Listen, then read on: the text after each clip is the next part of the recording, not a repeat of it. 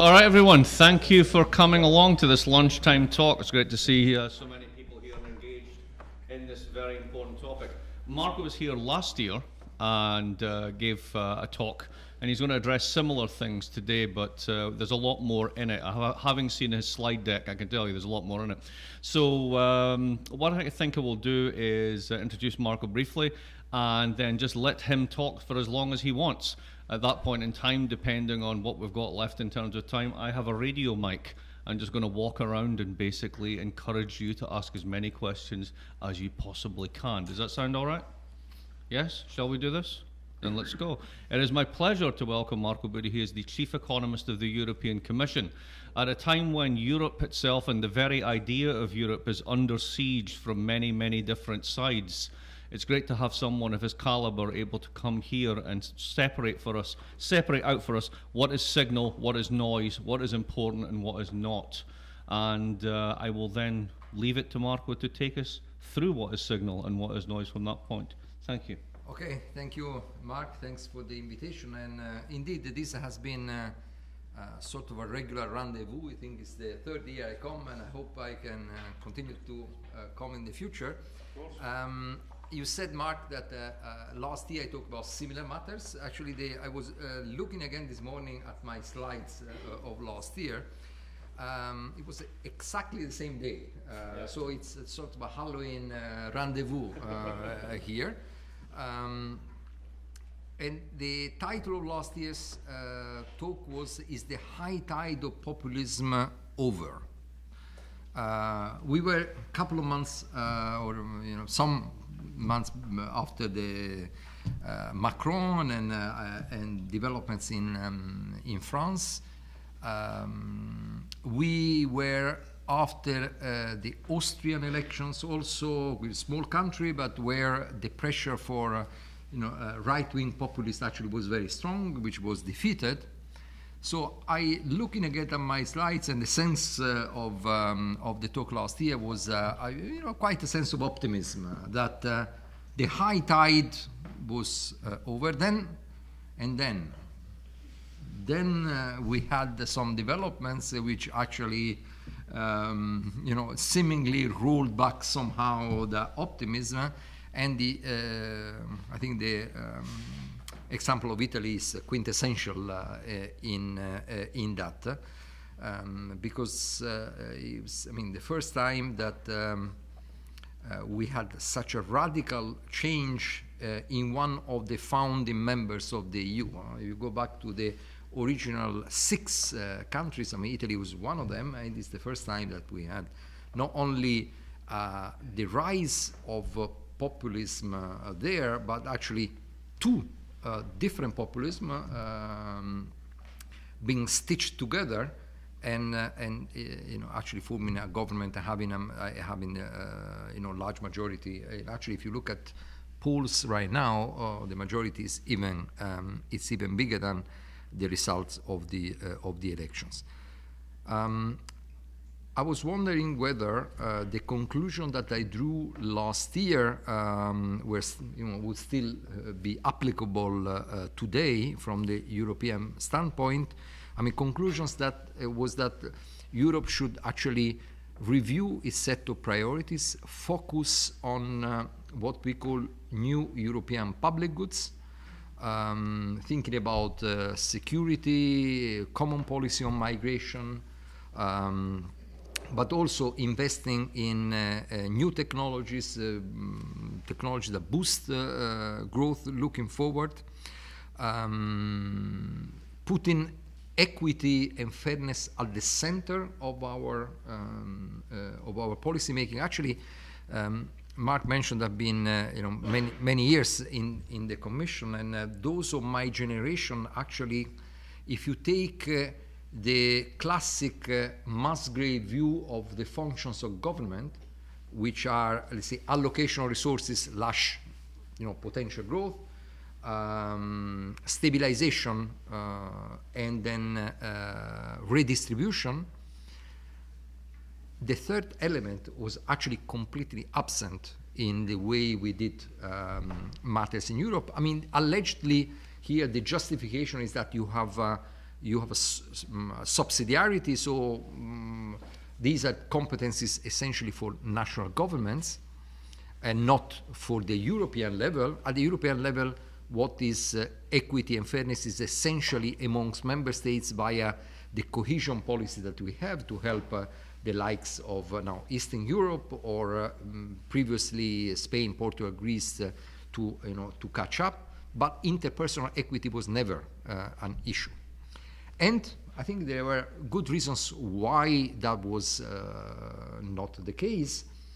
But what I would wonder at this stage, probably what I wondered last year, was whether an assignment of policies which emphasize at the European level only the harsh, namely the structural reforms to liberate markets, competition policy, trade policy, and on the fiscal side, respect of rules, the Stability and Growth Pact in the EMU, whether this is a political equilibrium. And I think I have a question mark in that, because identifying Europe essentially only with blood and tears is not something that politically can be sustained over time, and especially now that there is, in a sense, a backlash against Europe. So I think the conclusions of last year were on a wave of a certain optimism, but I would not change them dramatically if we fast forward to today. What I would like to do today is to look at these challenges here, but taking less of an inward European perspective and put it in a more multilateral view, looking at global governance and what I call the challenge of inclusive multilateralism in a moment in which multilateralism and openness in general is say bitterly criticized in some part of the world, including on this side of the Atlantic. I think so this is the outline of the talk. I think it's good to go back to the roots of economic sovereignism, and I'm going to look at the populist pressure. Globalization and technological change are accelerant on both fronts, and then the several fragmentations which actually emerged during the financial crisis that started in 2008 and which are still with us today, and then go to the more policy response that and the role of Europe in that. Now, if we look at the populist pressure, I think it is useful to go back maybe to a quite seminal paper by Daron Acemoglu and et al. So with Egorov and Sonin. I think it was a paper that he published in Quarterly Journal of Economics back in 2012, which is the political theory of populism. I mean, what Acemoglu does in that paper is he actually focuses on Latin America and the left-wing response, left-wing populists. So, and the starting point of the paper is the rise of Hugo Chavez, the Kirchner in Argentina, Evo Morales in Bolivia, Alan Garcia in Peru, Rafael Correa in Ecuador. This was 6-7 years ago. And you can fast forward to today. You have Brazil, Bolsonaro, and others in Latin America. So one has to be careful in the way one extrapolates the finding of that paper to today's challenges, which at the time were more on the populism of the left. Here, now, what is actually uglier and more dangerous is the populism of the right. And not in emerging economies like in Latin America, but at the heart of Western economies, being including Europe. So not one-to-one translation, but still some interesting basic insights. I think what the paper concluded is that when voters feel that politicians are influenced by a corrupted elite, with the establishment rigging the system in its favor, then signals of integrity are valuable. And in order to distance itself from the elite, these governments actually adopt super populist policies precisely to signal the distance from the, the corrupt establishment. And here, the attacks on multilateralism can also serve as a signal in this regard.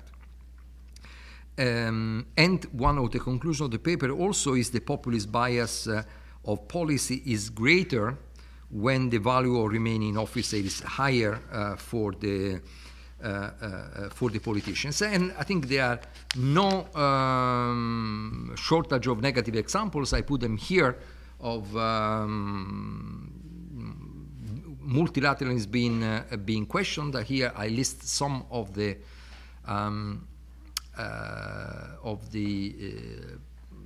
phenomena that have taken place in lately, both in Europe and in the US.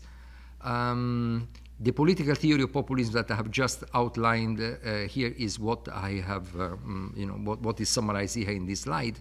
What I would like to do here is actually to complement the paper of Acemoglu by a different one, which is a paper I am still working on, and I have tried here to represent in a very sketchy way. The paper is obviously more elaborate than this. Let me see if we travel together through this to the argument here, which is complementary to the one of Acemoglu, but with a bit of a different perspective. Basically, what Acemoglu does is that you have this rejection in the population of the elite and the establishment, and the governments we try to signal concern and closeness to those to that type of worries by adopting populist policies. What we do in this paper here is actually to endogenize the preferences of the population. Let me say that here we are, as an economist and as a policymaker, I am venturing outside my comfort zone. And especially when one economist tries to deal with more political science matters, they travel on very, on very thin ice. I would say the opposite is also the case. But anyway, I venture into that anyway. So what we have here, let's think about that there is exogenous preferences by the population, and you have the preference range here is on the on the x-axis. So we have more mainstream and more populist preferences. And what you have here is that you have the government, which is rather traditional, mainstream, is close to the is more to the left, and the populist more to the right. And what you have is that you have P here, which is the bold vertical line, is the preference of the median voter, essentially. And the median voter is the one that allows a government to be elected. So you have to be as close as possible to that. So let's take in a certain moment there is you have mainstream a mainstream government in office. You have the population which is let's say has a certain tendency towards a more populist views, but still let's say moderate distance. What the government will do, and here it will optimize a welfare function, let's say a loss function, which has two variables in. One is the government will try to be re-elected. So what he wants to do is to be as close as possible to the median voter, right? And the government has also a certain ideology, so it has a certain set of preferences, so it will try to remain close to its own preferences. So its own preferences is what you see here on the left. The median voter is what you have here on the right, and the dotted line here is the policies that will be adopted. Something in between, close enough to have a chance to win the elections, but also close enough to your own, ideological preferences, right? So here, let's say for exogenously, there is a shift in preferences going towards more populist views. The reasons may be those that Acemoglu analyzed in his papers: rejection of the elite, all sorts of things. So, a populist government is elected. Then what you have here, again, the motivation for the government are the same, close to your political, let's say, your preferred choices. At the same time, trying to struggle in order to be re-elected. So again, what is going to be the policies that will be adopted is the dotted line here on the right. Okay, this is in the case preferences are exogenous, and they move for exogenous reasons in the model. Now, what I insert here is the endogenous preferences. So the idea here is that the preferences of the population actually do not fall from the sky, but they are actually modeled and they are influenced by the policies that the government itself is implementing. So take the endogenous, in this case, the endogenous policies, then what under certain value of the parameters, the populist government that is in office is actually has a strong incentive to adopt super populist policies. So going to the right of his own true preferences in order to carry the median voter with it. So to shift the median voter towards its real preferences. So under certain value of the parameters, you have actually that the government does not adopt policies in between the preferences of median voter and his own ideology, but actually exists to the in this case here, they say to the right, its own policies by a super populist policies, which brings which adapts and helps shift the preferences of the median voter itself. If you look at some of the policies adopted in a number of countries, and I'm thinking about Italy also in these cases, on migration, on security, on and other types of populists of policies, I think you can actually this resonates reasonably well, and one of the variables which shifts, let's say, which underpins the shift to the right here, to the super populist policies, is actually the parameter that allows to translate the policies into the preferences of the population. So it means how effective is the policies adopted by the government in changing the perception and the preferences of the median voter. And that parameter there in the model is actually much related to the propaganda, the control of mass media, the occupation of public broadcasting, and so on and so forth. So that element there is very important in explaining why government adopts super populist policies, and I think it explains also why the populist government actually tend to occupy, media and they criticized also the more independent, the independent media. So this is, let's say, a conceptual framework that is, I think, helpful in,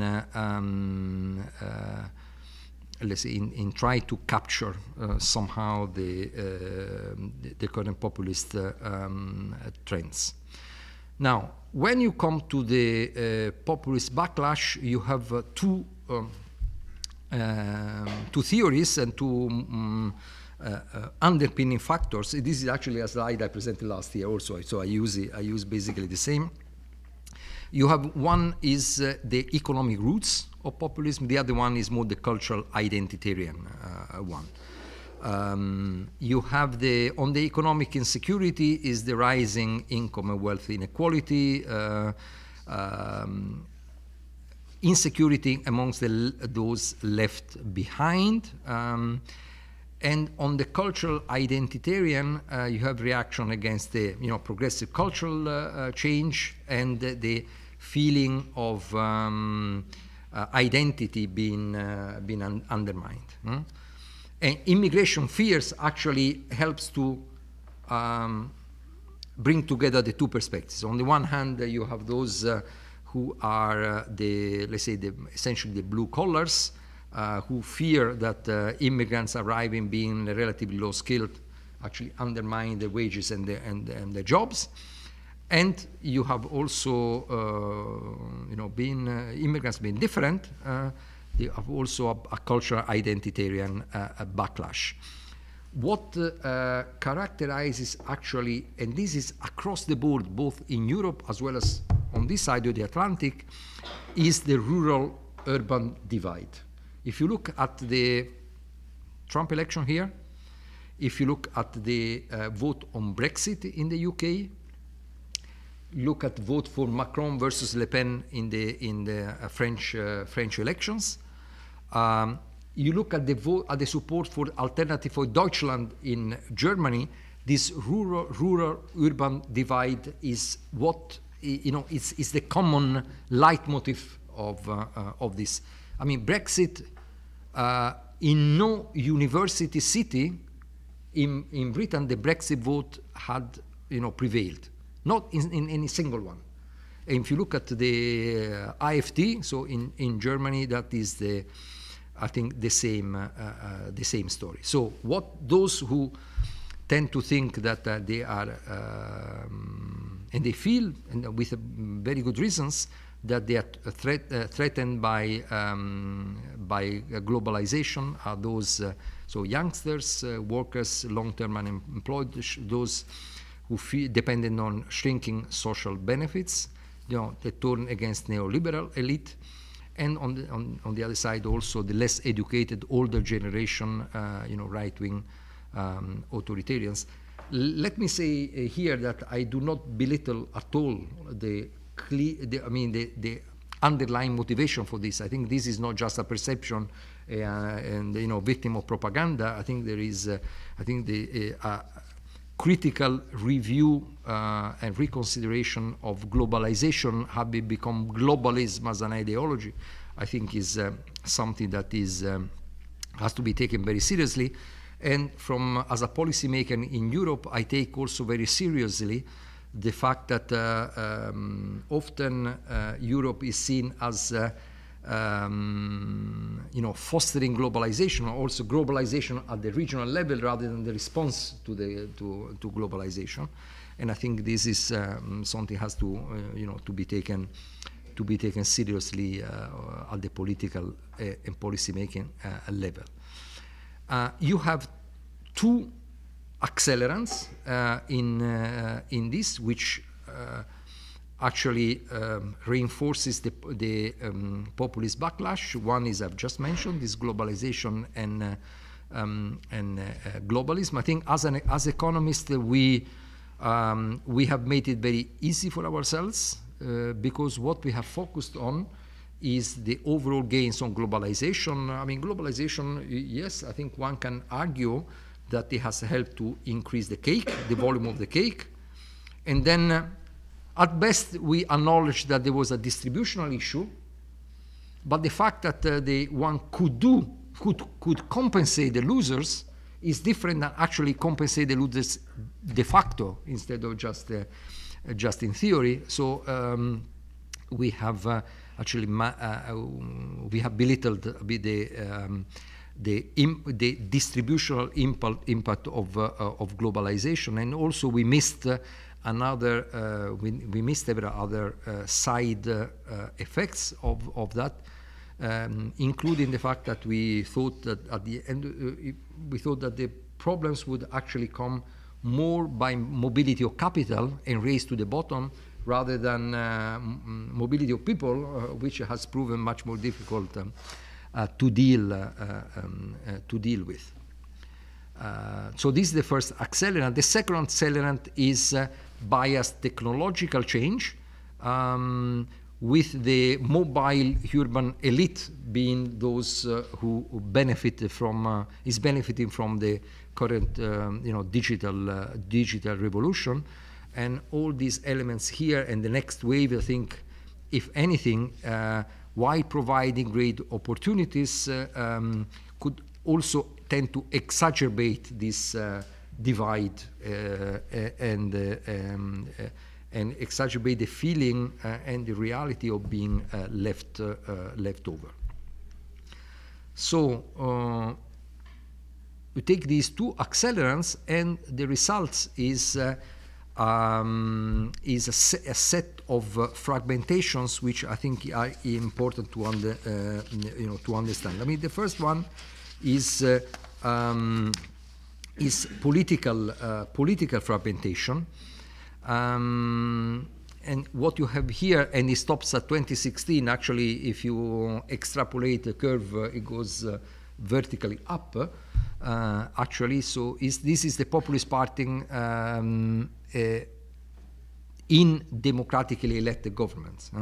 And most of these governments with populist parties, actually populist party and then minority of government, but now you start to see also in a majority of government possibly putting together populists of different nature, so combining actually the problems. So this is what has happened in Europe, and this has also gone hand in hand with the changing position of countries. What I have done here is to put a subset of European countries along two dimensions, and the two dimensions, they are not purely geographical. So north and south and east and west.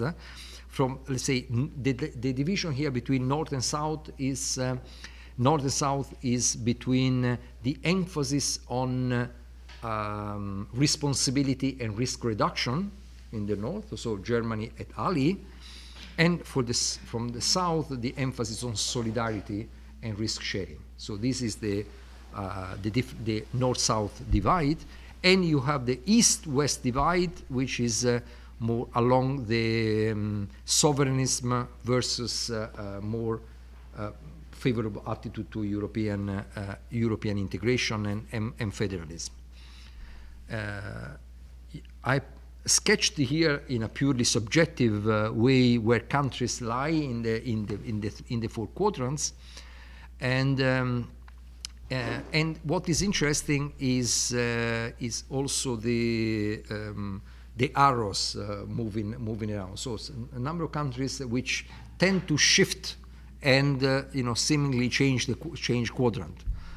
If you start with the pro-EU risk reduction camp, which is here with Germany, what is in the oval there is the Netherlands, the Nordics, and the Baltics. Why so?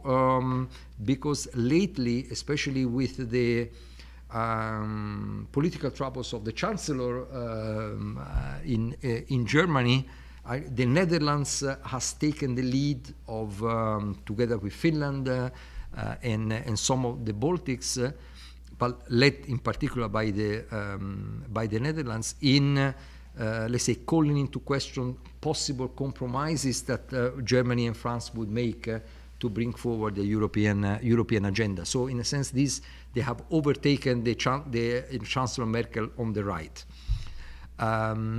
From these quadrants here, there are also shifts which are apparent lately. One is Austria, with the elections of the new government, actually, which has led by Christian Democrats, but with a strong presence of an extreme right sovereignist party. Austria has actually tended to shift to the right, being more Eastern, so to say. And also Spain, which traditionally in the past several years has been close to Germany in terms of preferences, with the latest government change, has moved more to these traditional positions, is more to the south, together with other countries of the south. If you go down below, still on the left in the second quadrant, you have France, Portugal, Greece to a certain extent, certainly, and now Spain. But you have Italy, which is actually tending to shift quadrants, and this goes hand in hand with what I have indicated before. And you move to the right-hand side of the graph, then you have the Slovakia, the Czech Republic, which are more, let's say, on the sovereignist side, and close to Germany in terms of preference to risk reduction, and Hungary, Poland, even in a more glaring way, which strong emphasis, much stronger emphasis on sovereignism and illiberal democracy, going hand in hand with a preference for risk sharing via the EU budget, which the two things seem to be somewhat in contradiction. And this is definitely not, those who are in this quadrant here, this is certainly not a political equilibrium, let's face there. And actually you can see that even Italy moving there is not leading to a coalition of the sovereignists that is anyway, say, viable on this. So this is political fragmentation at the global, and with the example on focus on Europe, but you can do the same type of analysis looking worldwide and across the Atlantic. The second fragmentation is institutional. Here we had the various fora and institutions at the global level. Traditionally, the Bretton Woods institutions, so IMF, World Bank, and then also WTO, been at the center of the system, and you can see the splintering lately. What has happened during the past 10 years is not, it's not altogether negative. The rise of the G20, so it's more inclusive participation of emerging economies, I think is a favorable development. At the same time, you have, for instance, WTO, which has moved out of the center here. Plus, you have had another number of actors which help in terms of safety net to respond to crisis. So these regional financial arrangements, including first and foremost the European Stability Mechanism that we have created in Europe during the crisis. But there are a number of new institutions which make the system more complex. And in particular, what you have here on the right-hand side is new multilateral development banks, BRICS Bank, the Asia Infrastructure Investment Bank, very much promoted by China, and the competition that we have with traditional multilateral development banks. And very important, the rise of new lenders, China in particular, which is, I think, very important to affecting strategically the positioning of this country and its influence in several parts of the world through essentially the new Silk Road and conditions for debt transparency, which put in trouble actually risk put in trouble some of the countries by creating debt dependency. So an increase in fragmentation at the global institutional level. You have an increase in fragmentation on the trade level. This is the number of trade restrictive measures in force before the crisis. You see pretty flat, and the increase after during the crisis since 2008. Now this has not led to outright protectionism. Many of these measures here are WTO compatible, but nonetheless they create frictions in the. And the risk here is that this arrow here would actually trend up, and with the risks of entering into a trade war led by the US in the first place. What we had also is financial fragmentation.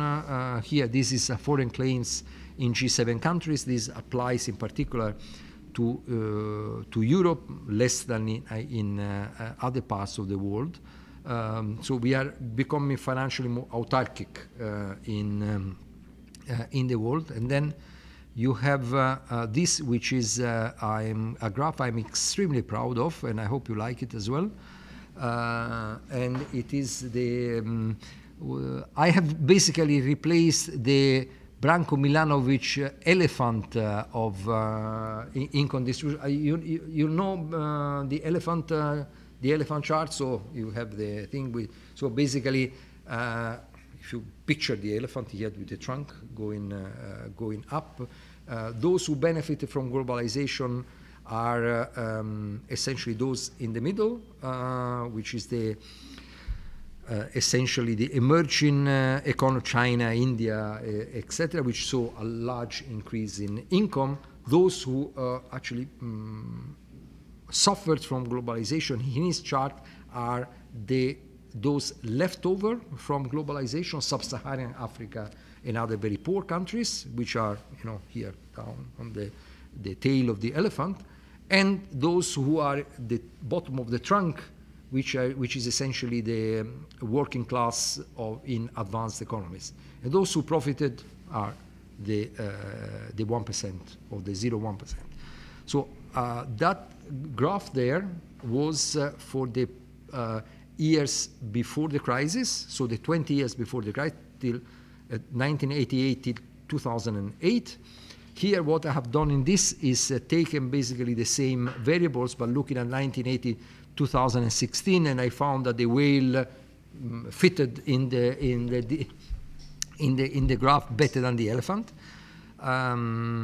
So what you have here, the message is not all that different, but notice something is that the x-axis on the right-hand side here is the axis extended, because you have 99% and then 99.9, 0.99, 0.1999, and you can see the vertical acceleration, which is actually the benefiting from the a tiny minority of the super rich appropriating a large share of wealth creation. It is clear that if you look at something like this, with the squeeze of the medium and low income in advanced economies, you can see some underpinning of the economic motivation for the populist backlash that I talked about before.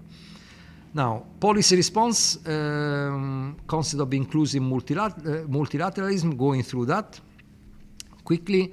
So we should strive for collective and concrete commitment to foster strong, sustainable, balanced, and inclusive growth. This is the four objectives of the G20: strong, sustainable, balanced, and inclusive growth.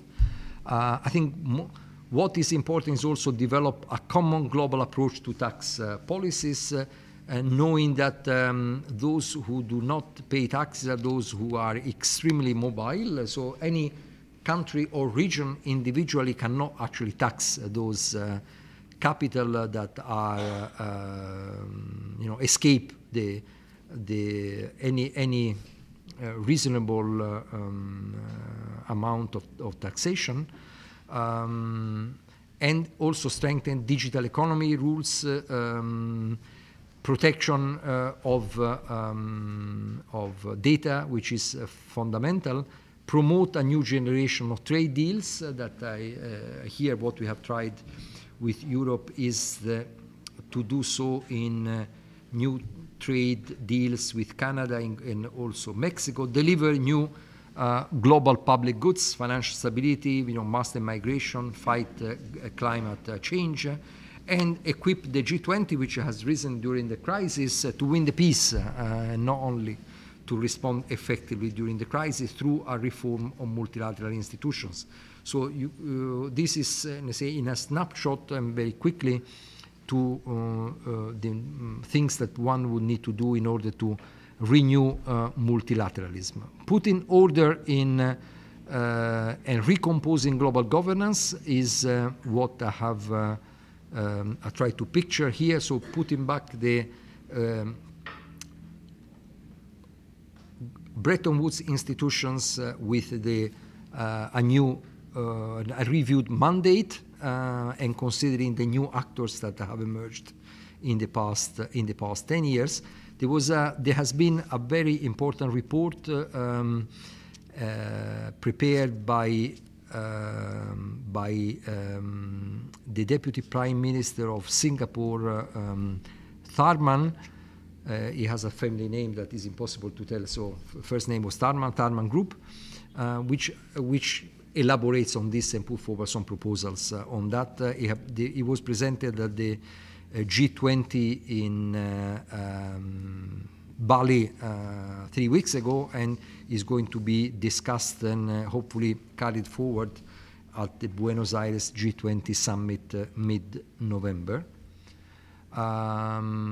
This is what one should do by the three main actors, in my view. So the US, Euro area, and China. For the US, is moving from inward-looking strategy and a very pro-cyclical policy mix, now with a very expansionary fiscal policy, to continued contribution to multilateralism and more prudent macroeconomic stance, which has a particular negative impact actually on emerging economies, because when you have a very pro-cyclical fiscal policy and the tightening of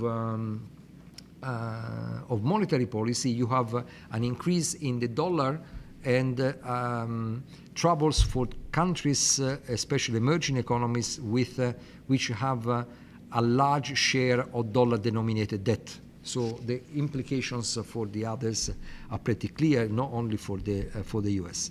I think for the Euro area, we have to move from excessive reliance on external surpluses to finding more indigenous growth motivation, so stronger investment and also reforms to boost potential growth, and deepening and finalizing the architecture of EMU. And finally, for China, moving from an unbalanced growth model and market distortive practices to more sustainable development and greater adherence to global level playing field.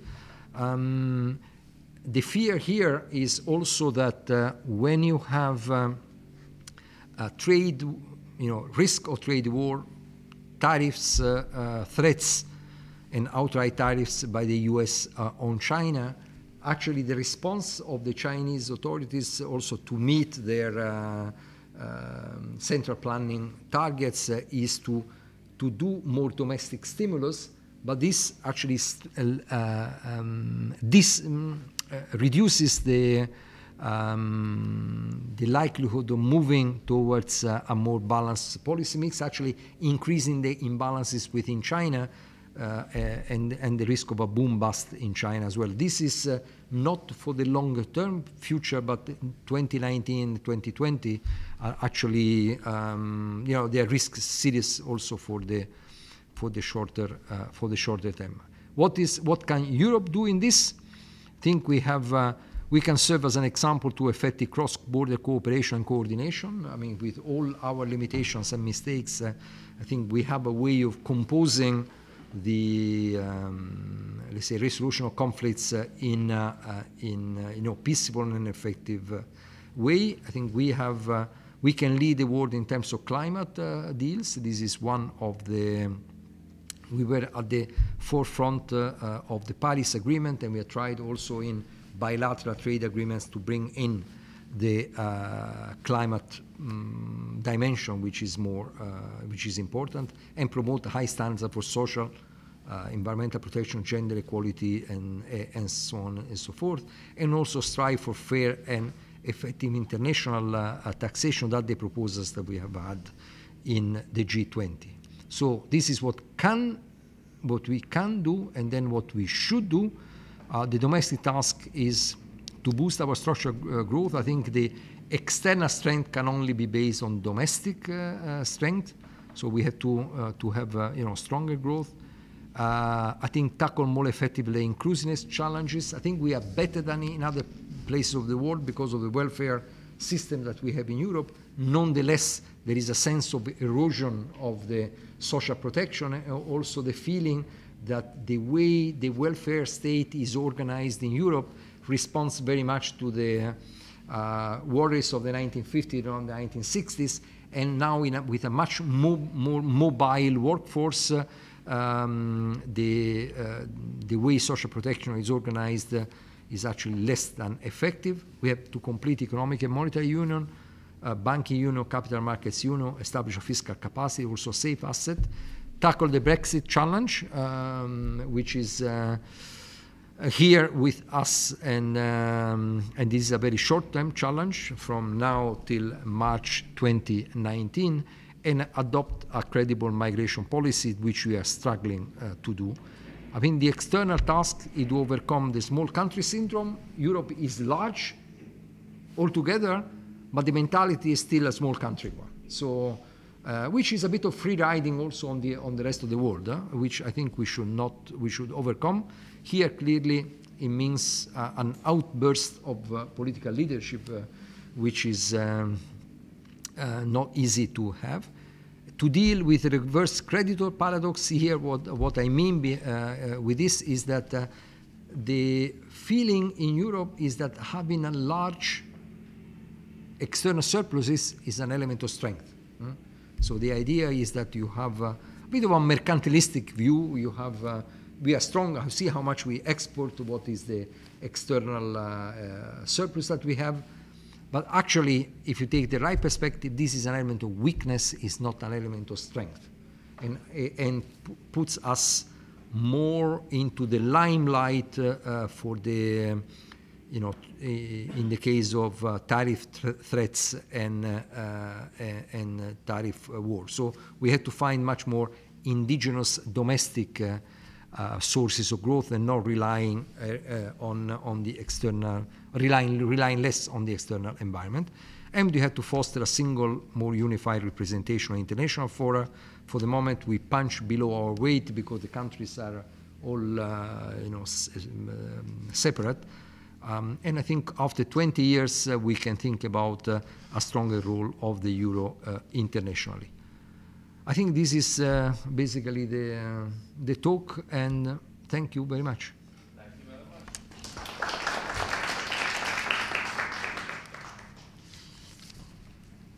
I shall go straight to questions. You won't hear this actually being speakers in the room, but it's for the benefit of the camera. So if you want to ask a question, use this. Who wants to go first? Who wants to go first, Nina? Wait for the microphone.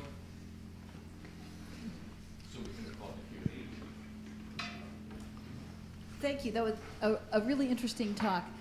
I guess two questions.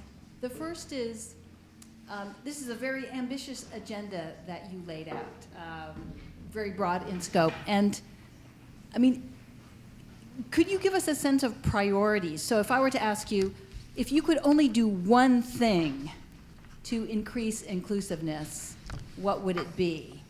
And in your final slide, you had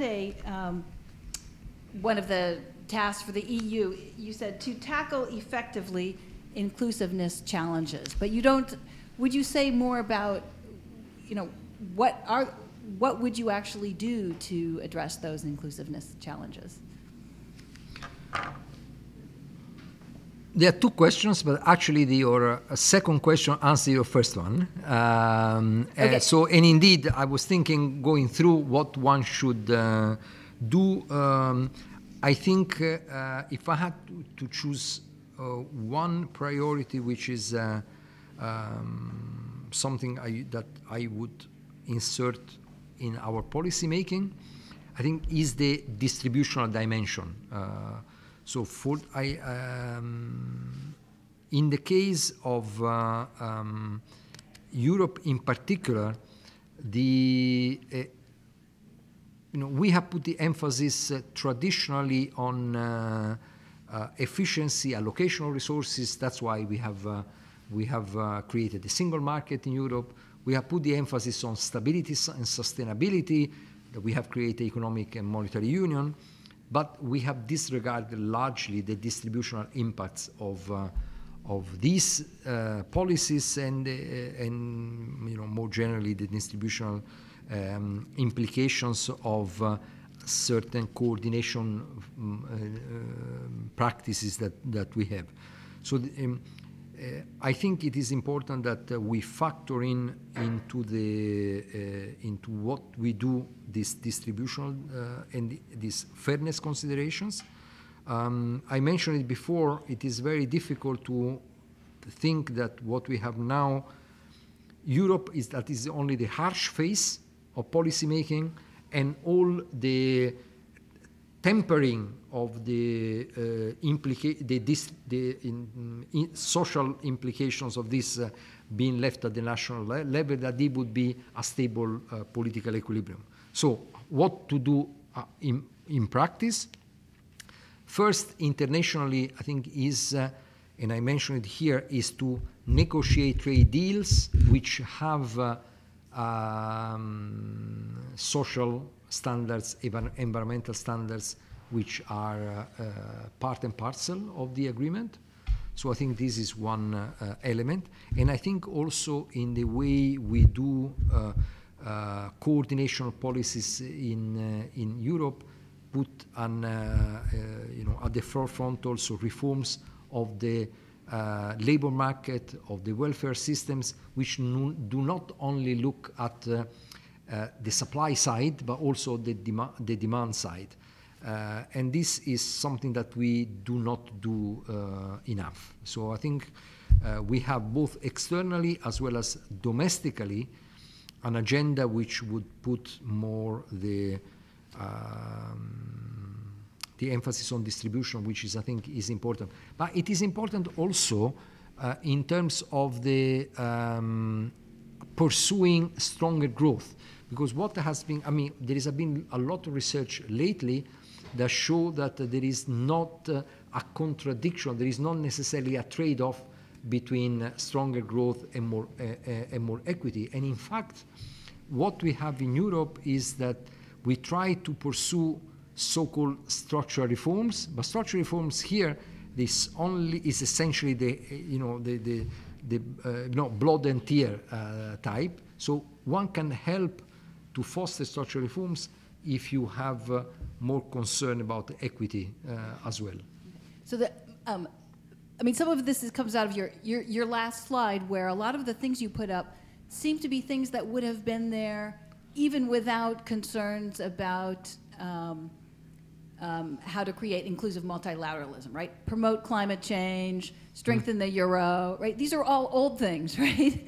that Europe would have pursued anyway. And so I'm curious to sort of, if you're thinking about something that you're calling inclusive multilateralism, what's specifically different here from the way Europe would have pursued its growth and development in the past? And I think you're talking about paying more attention to distribution effects. And so, but I didn't see so many of those in your slide here.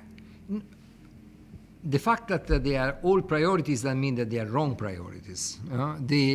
So I think we have, we cannot jump on new things until we have finished the others. But the old priorities, seemingly, you said yourself, are what led to the economic nationalism. So I'm wondering, the argument isn't simply we're just continuing with our goals because they were the right goals because something went wrong, right? Okay. Look here. If you look through the list here, there is some element of novelty and some elements of traditional chantier that have to be finalized. So, what is more new emphasis is on the inclusiveness. So I think that's what I mentioned. I think on completing economic monetary union is a traditional priority, but we are in the middle of the river now, and we are still exposed to large shocks. So what we need to do is to complete banking union, capital markets union, establish a proper fiscal capacity. This is essential, otherwise come the next crisis or the next severe downturn, and we would be in trouble again as we were post 2008. So I think it is important to do these things here. Actually, in my view, the global dimension actually provides should provide an additional impetus to do what is done here. I mean, we are now evidently in an anchorless world. So we have lost the. So it's probably, I mean, the G0 of Ian Brenner being under our own eyes, and I tell you, I mean, I was in China, India back in June. It was interesting because it was 2 weeks difference, so same at the same time. And what I detected there very explicitly is a demand for Europe to take leadership in the global, global arena, in a moment in which the natural leader, which is this country here, has renounced that type of responsibility. One can be credible externally only if you are strong internally. So what needs to be done here is actually a number of reforms which are needed in order precisely to project that external strength in an effective way. So I would see the inclusive multilateralism and the global dimension as an additional motivation to actually pursue some of the traditional reforms that have been started and not completed, and not wait until the next crisis to be back against the wall and doing it under duress. I have two related questions to what Nina said. Do you see distribution happening among countries or just within countries? Because if you're speaking about winners and losers from globalization, then distribution in a more global sense and not just within countries seems important to me. The second question is, why should the rest of the world accept the continued leadership of the G20 countries when they were the architects of globalization in any event? And why should we continue to have and sanction the exclusion of the majority of the world from the table, especially if we're looking at reshaping the world that all of us can be satisfied with? And I think there is an underlying assumption there that troubles me, and that I would like you to at least justify why you think that you should continue to have that leadership role despite the failures of the policies, and why you should continue with exactly the same policies because you think there was just not enough growth, not enough capitalism, not enough of the medicine that seems to have brought us to this place in the first place. Thank you. No, very good questions. On the issue of equity and fairness between and within,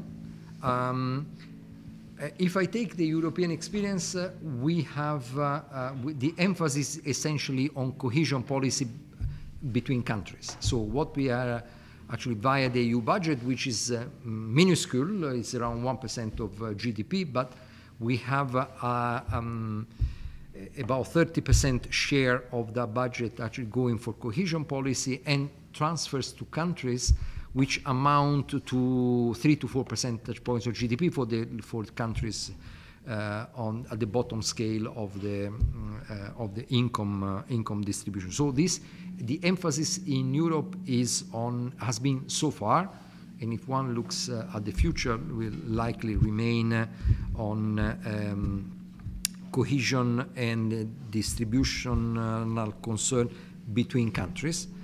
The idea being that as far as distribution within countries, so the interpersonal distribution, Brussels and Europe is too far for actually providing an answer.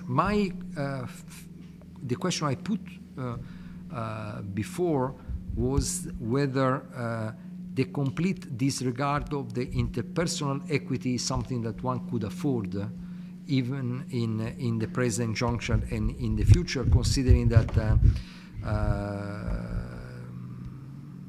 the identification of Europe with difficult policies to be made, and then leaving to the national governments to pick up the pieces, I think is not something that I consider to be a viable long-term solution.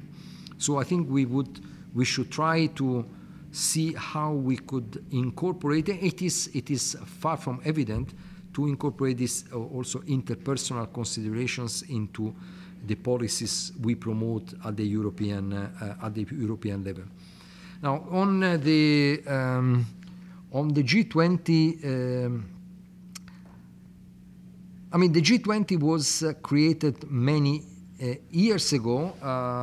It was back, I think it was Larry Summers, beginning of the 90s, with Clinton, who somehow invented the G20, and it was relaunched at the beginning of the crisis in 2008, because the feeling was that the classic G7, so industrialized economy, or G8 with Russia at the time before the sanctions, was not enough to deal with a global crisis which affected everybody.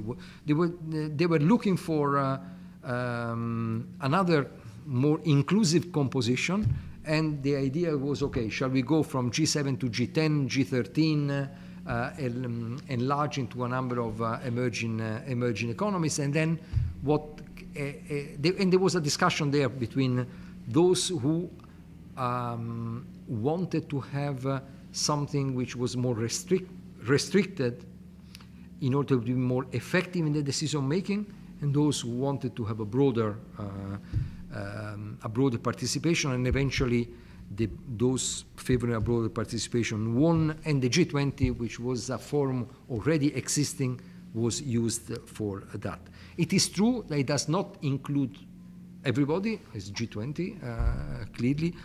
At the same time, I think it was a major innovation of bringing into the global governance the largest emerging economies, and in certain circumstances also other countries who are invited, even though not being full member of the G20, from take Nigeria for instance, or other African countries.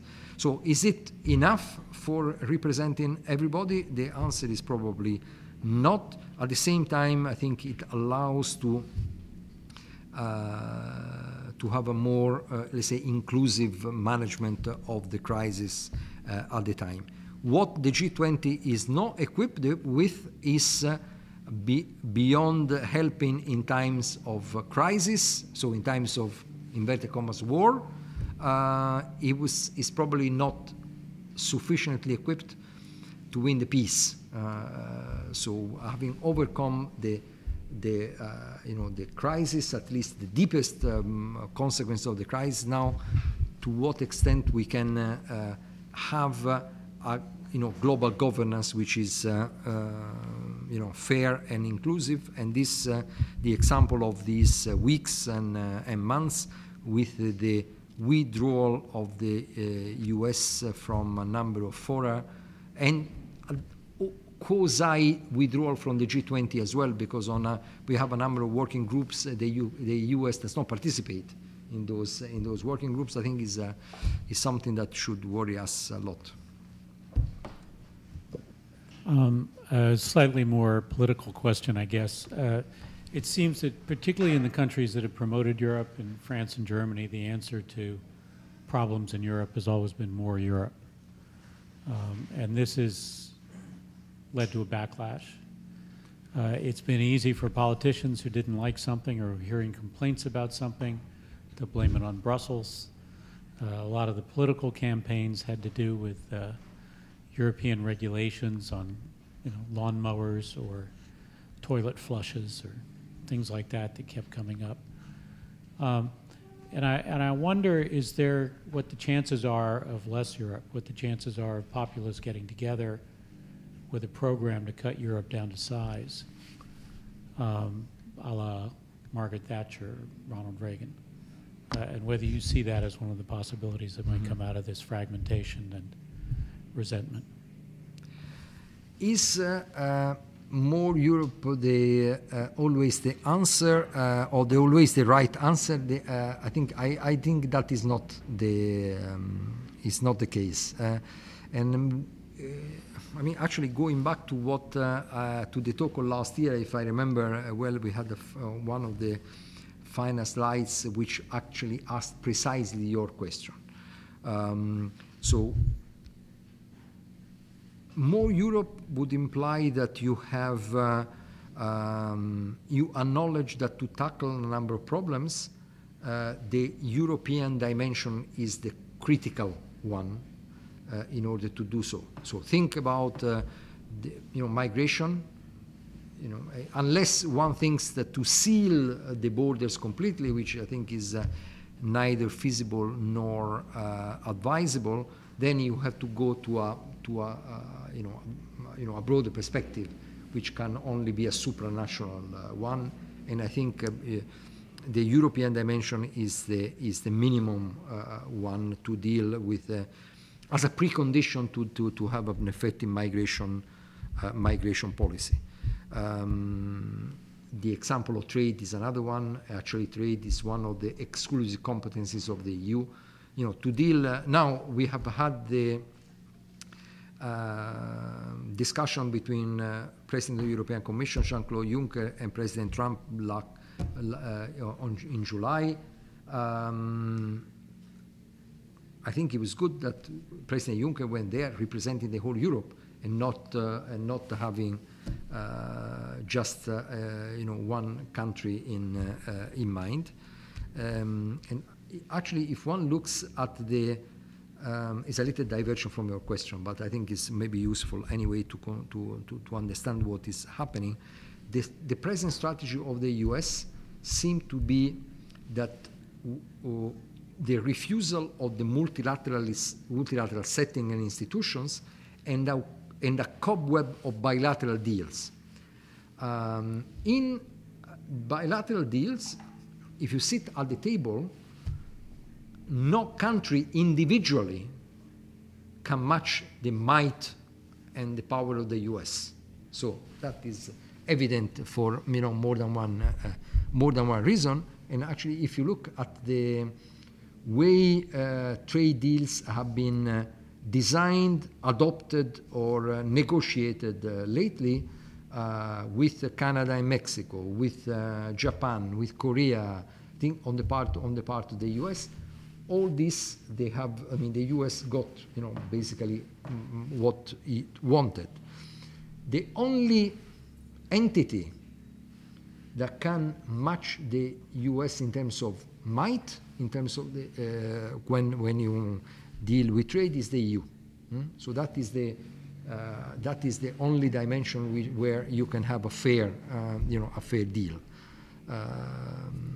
So I think we have a responsibility there, and I think there, in the case of trade, foreign direct investment regulations, etc., the EU is the right dimension. This does not mean that Europe is the response to everything. I think it is that cannot be the case.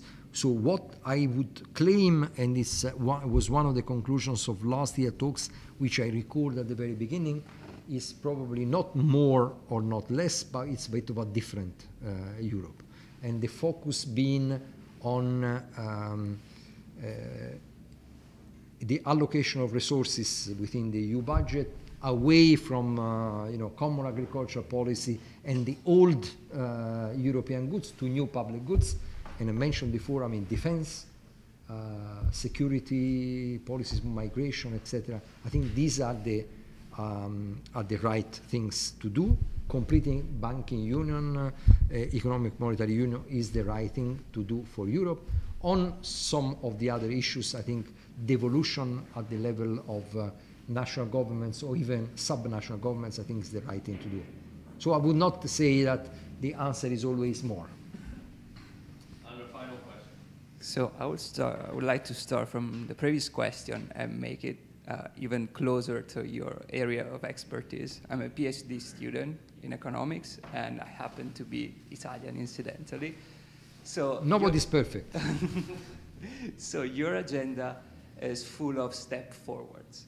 Don't you think that at this stage, in the European Union, we should be ready to accept at least some small steps backwards to preserve the basic structure of the Union? And to make it even more precise, my reference is to the Stability and Growth Pact and the letter that a few days ago you had to write to the Italian Treasury. Yes, we are writing several letters lately to the Italian Treasury. I think the approach that we have there and we should have in terms of fiscal policy making is not an intrusive one, but one that is, let's say, reduces the likelihood of negative spillovers on the others. So the case of Italy in particular, which is of exiting a reasonably healthy period of growth in the past 4 or 5 years, I think definitely growth higher than the potential one, with a debt that is not decreasing, I think is an important threat both for Italy itself and for the rest of the Eurozone. So the emphasis here has been on putting in place a responsible fiscal policy which would put the debt on a downwards trajectory. You may have noticed that in the various letters that have been written, the ultimate goals of that this government is pursuing are not criticized. I mean, nobody calls into question the basic income or a reduction of taxes, but these are policies which one will have to finance properly in order to allow the continuation of the beginning of a reduction in the public debt in earnest, which is a fundamental vulnerability of the Italian economy. Had we looked at the inside the individual policies, one could have had some nuances certainly, and some maybe further criticism. The way they seem to want to design the basic income, I think one can probably question. Whether a flat tax is helpful from the point of view of inclusiveness that I mentioned before is also questionable. Reversing the pension reform with an extremely rapidly aging society is also something that definitely not in favor of the new generations. So one can put the emphasis on those, but we have decided not to do so precisely, not to be portrayed as being against inclusion or against against the people in general. The present government, this is my final word, I mean, not the previous one, the present government committed supporting fully a certain adjustment of the budget next year, and they committed that in June and July, and actually 2 months later they have done exactly the opposite. So the reaction of the Commission here was vis-a-vis the word that the government had given, and which I think is in contradiction, and the policy is in contradiction with those commitments. Go on then. Thank you for your talk and thank you for Hold the on, time. hold for the mic. Oh, okay.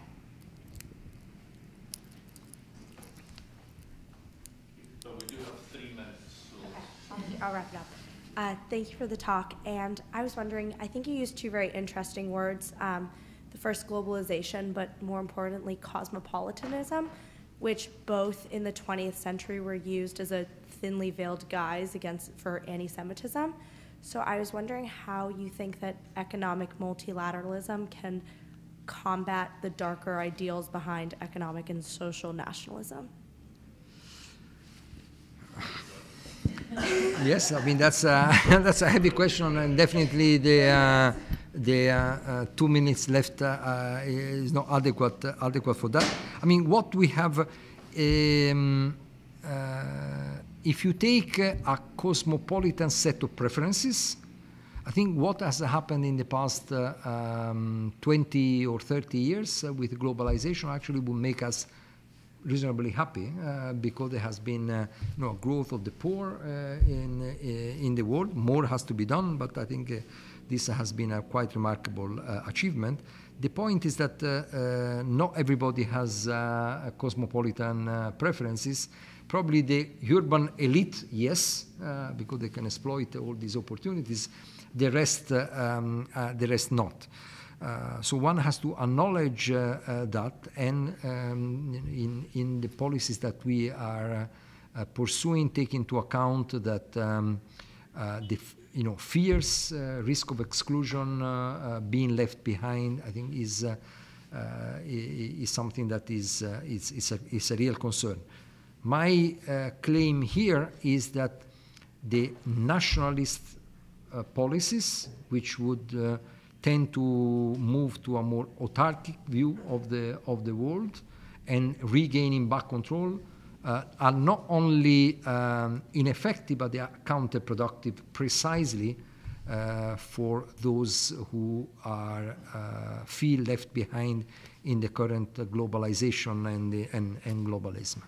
So I think we have to find a way to respond by pulling together, the forces, and I find that Europe, for several of the policies, not all, I mentioned it before, I think has the right critical mass for doing so, and we like to talk about European sovereignty as opposed to purely national sovereignty.